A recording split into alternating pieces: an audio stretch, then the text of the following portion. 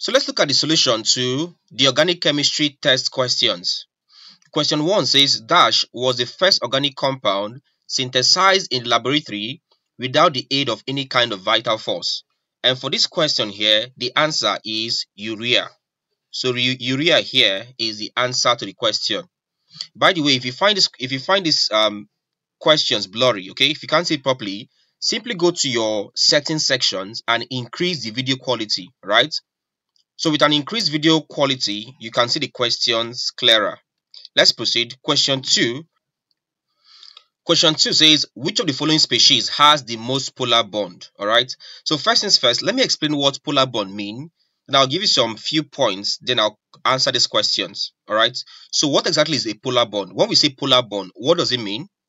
By definition, a polar bond is a covalent bond between two atoms where the electrons forming the bond are unequally distributed. Okay, so it's just simply a covalent bond between two atoms where the electrons forming the bond are unequally distributed. This is how you define a polar bond. Now, here's something to note. When a molecule consists of the same atoms, right, they are usually non-polar. So if I have a molecule like H2, right, a molecule of, let's say, hydrogen, which is H2, this one here is non-polar because if I look at H2, H2 consists of the same atom, that's hydrogen. Same thing with chlorine, Cl2, right? A Cl2 molecule is simply a molecule of chlorine which contains two atoms of chlorine. So basically we are saying that the atomic molecules are non-polar. All right, so now with this concept, let's go back to the question. So the question here says, which of the following species has the most polar bond? So first things first, we know that HH, that's hydrogen, and chlorine are non-polar. Now between carbon and hydrogen and carbon and chlorine, which of them is the most polar, which of them has the most polar bond? The answer is carbon and chlorine. All right.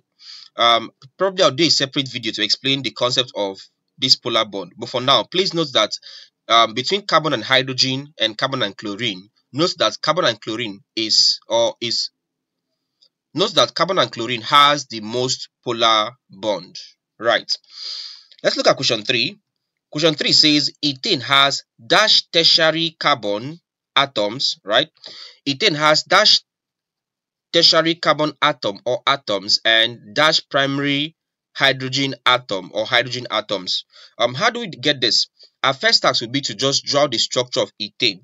So let's draw the structure of ethane.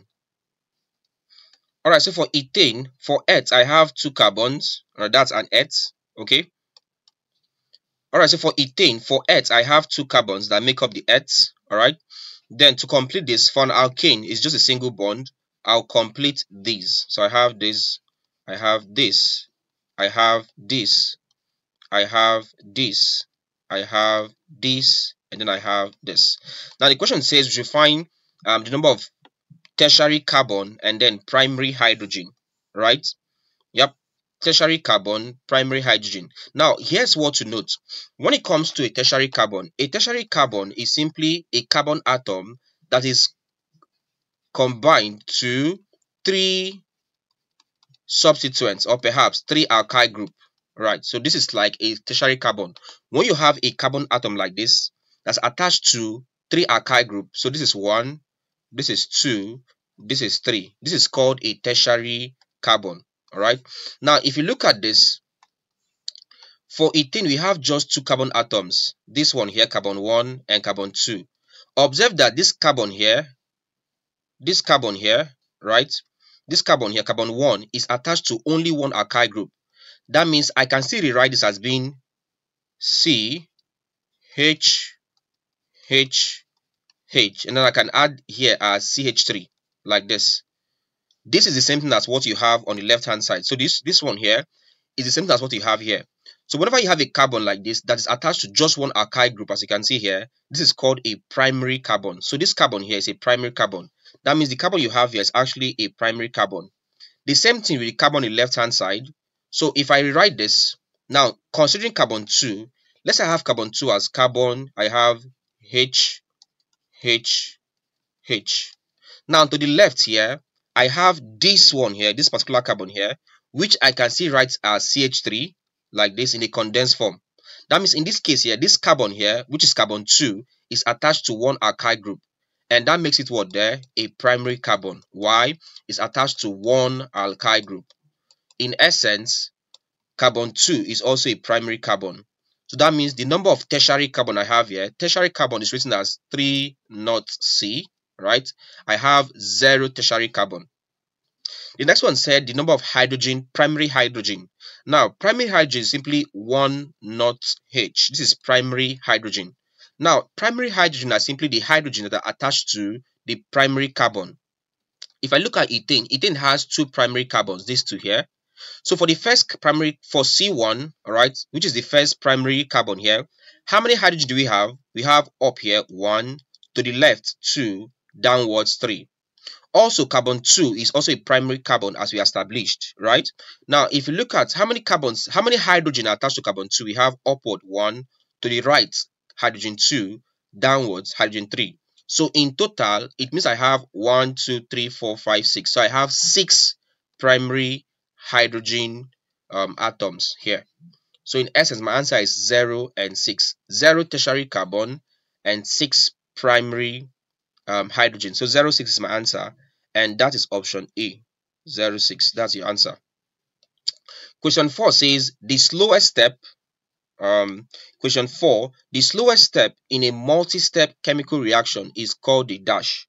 Now the answer is simply the rate determining step. That's the answer. So rate determining step, that's your answer. All right. Question 5. Question 5 says the reaction of a secondary amine and an alkanal or alkanon yields dash. Now for this question here, the answer is N-amine. So N-amine is the answer. Let me give you the equation for the reaction. So for number 5, the equation of the reaction looks like this. So first things first, we said first we have here is secondary amine, right? Now a secondary amine is simply an amine that is attached to 2 radicals. So let's say I have an amine N here, right? This, and then H up. This makes an amine. For this to be secondary, I'll have my first radical or alkyl group attached to this, and then a second radical or alkyl group attached to this.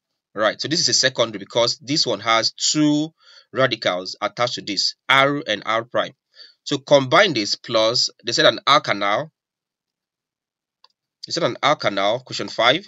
It says an alkanal or alkanon. So let's see what this gives you. Let's combine this with an alkanal. For an alkanal, your general formula is this. I have C double bonded upwards to oxygen, right? And I have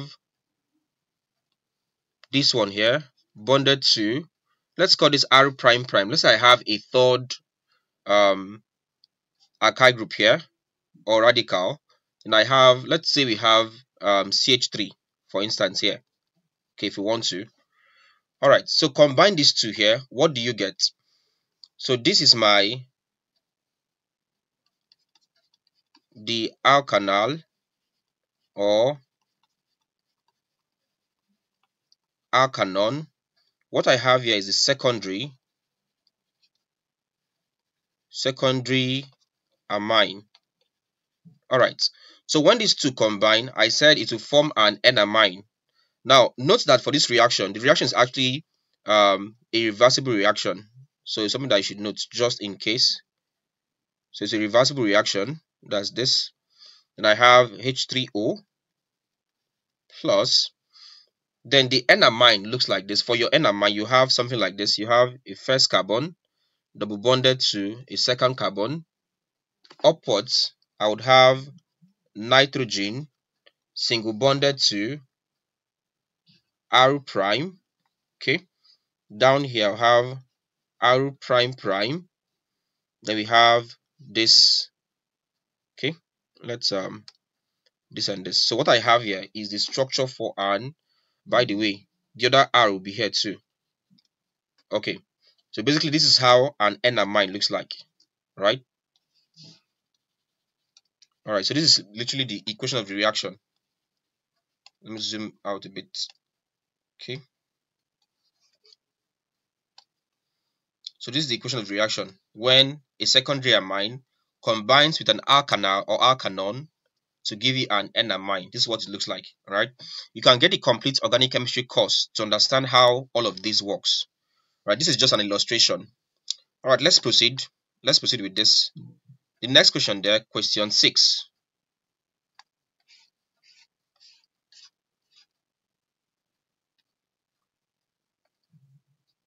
Question 6 here says, which of the following group, question 6, which of the following groups has the lowest priority in the Cahn-Ingold pre-log sequence, right? Here's what to note. Now, for this sequence, here's something to note here. I think I'll do a separate video also explaining this concept. But for this, note that the greatest priority in most cases are given to, for this set of options, I have chlorine greater than this, greater than this, then greater than hydrogen.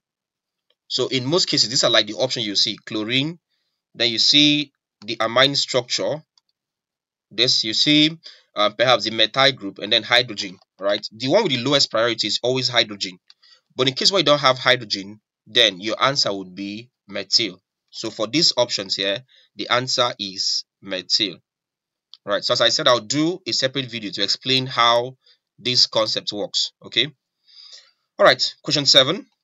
Question 7 says, according to Markovnikov's rule, what would be the major product obtained from the acid catalyzed addition of water to this compound here?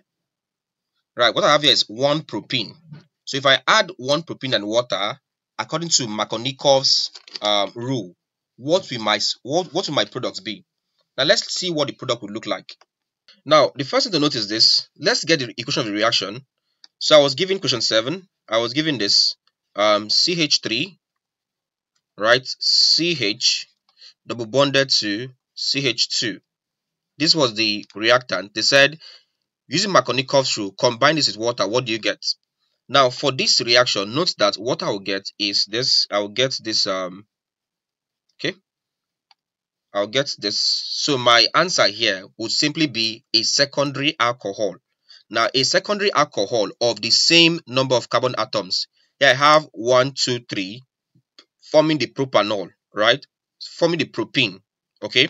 So I have like 3 carbons here forming the propene. So in this case, I'll now have a 3-carbon secondary alcohol. That becomes CH3, CH, and then CH3. Then here would be the OH. I'd have hydroxide here, right? So you have a secondary alcohol. In essence, what you have here would most likely be, this is 2-propanol. You have 2-propanol. This is water, of course. This is water. What you have here is propene. All right, so you have this. So let's see which option is 2-propanol. By the way, 2-propanol in the condensed form would be CH3, CHOH, and then CH3. So let's see which option is this, question 7. So it comes to question 7 here. All right, so the third one here is the answer. CH3, CHOH, CH3. That's your answer. All right, question 8. Question 8 says, all right, so question 8 says, the reaction of an alkyl halide with ammonia produces A/an. What's the answer? The answer to this is a primary amine. So the answer is a primary amine. So take note that when you react an alkyl halide with ammonia, the result or your product would be a primary amine. Okay. Number 9 here says, ethers are considered as good solvents in organic reactions because they are. Why are ethers considered as good solvents? For this, the answer would be unreactive towards most reagents. That's why. So ethers are usually unreactive. Okay, they are unreactive towards most reagents. That's why they are considered as good solvents. That's your answer. That's amongst this option here. All right, so look at the last question here, question 10. Okay, we'll do a part 2 video where we'll answer the complete questions. For here, we'll stop at question 10. So let's look at question 10. Question 10 says, indicate whether the following species are primary, secondary, or tertiary. So I'll draw the species and then I'll explain why it's either a primary, a secondary, or a tertiary. All right, so the first one here I have C. Here is OH. Upwards is CH3. To the left is CH3. Downwards is also CH3. Okay. Also, I also have this. Okay. H3C, CH3, they are the same thing. All right. So NH2. I have C. I have NH2. Upwards CH3. Downwards CH3. To the left H3C. So whether H3C or CH3, they are the same thing. All right. So you ask if you should determine if this is a primary, secondary, or tertiary. Now, how do you know? Simple. For a primary carbon, the carbon atom is attached to one alkyl group. For a secondary, the carbon atom is attached to two alkyl groups. While for a tertiary carbon atom, the carbon atom is attached to three alkyl groups. Now, with that said, first things first, we are asked to determine if the species, in this case here, this species is having an OH. That means this species is an alcohol. Alright, so this species is an alkanol.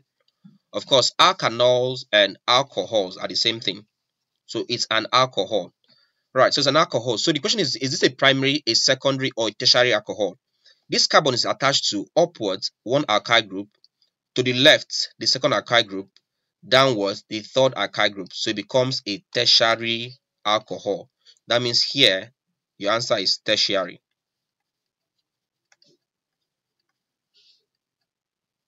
All right. The next one is this, which is this one here. Right. So I have this species 2. I have this.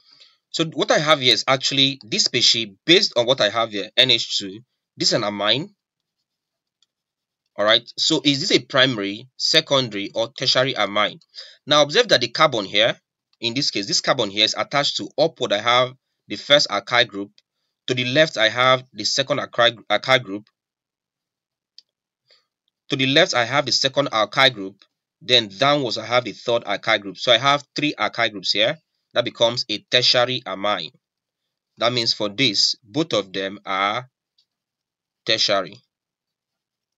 So I have tertiary amine. Alright, so for this video, I will stop at question 10. Alright. Alright, so this is where we stop for this particular video, right? I'll do the other questions from question 11 to the end in our next video. But before we go, let me give you a question to do. From number 7 here, according to Markovnikov's rule, okay? So let me change what I'm giving here.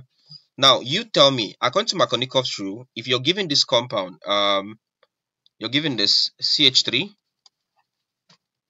CH2, CH2, then CH double bonded to CH2. Now, according to Markovnikov's rule, what do you think this product would be if I combine this with water as we did in question 7? All right. So leave your answer in the comment section. So tell me what I would get if I combine this with water according to Markovnikov's rule. Now, I've given you a hint before, but your hint is this. What you have is a secondary alcohol. So tell me the name of this product as a secondary alcohol. Leave it in the comment section. Alright, so if you enjoyed this video, please make sure you like this video. Okay, so hit the like button and of course leave a comment. Tell me what your result would be. Tell me what the product would be if I combine this reactant with water according to Markovnikov's rule. Leave the answer in the comment section and I will tell you if you're correct. Also, if it's your first time, please make sure you subscribe to this channel. Right? Subscribe to this channel and hit the bell icon so that you can get notified when we upload a new content. Don't forget to also share this content to your friends so that they can also learn. Alright, so I'll be leaving the part B of this video, alright, the test solution part B I'll be dropping it in the next class. Alright, so make sure you look out for the part B of this video, where I'll complete the solution to the test question. Alright, thank you and see you in the next class.